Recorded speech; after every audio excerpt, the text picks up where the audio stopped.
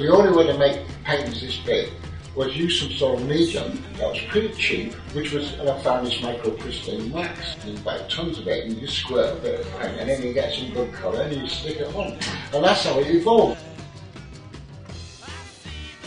What's good about it, it goes off in about 25 seconds, something like that. You know what I mean? It goes off, it's going off as you're laying it.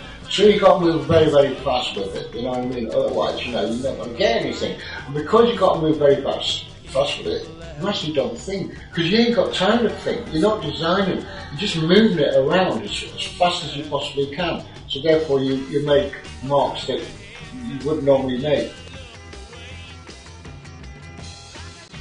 And also I've got to know the wax and how to use it and the different temperatures, and when you get soft as butter, or you can just trowel it on, or you can melt it, or you can really burn it, you know what I'm saying? Or you can rip it all off and put it back on again. You know, because of the burner's been the last key point of it all, because the burner allows me, no matter how much wax is on, I can revitalise it all by, you know, heating the whole surface and ripping it all up, you know?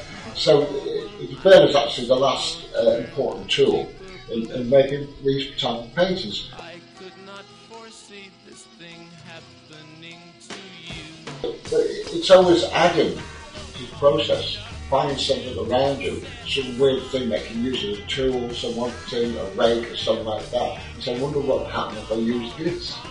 I mean, I think the story of my life would be, I wonder what would happen if I did this.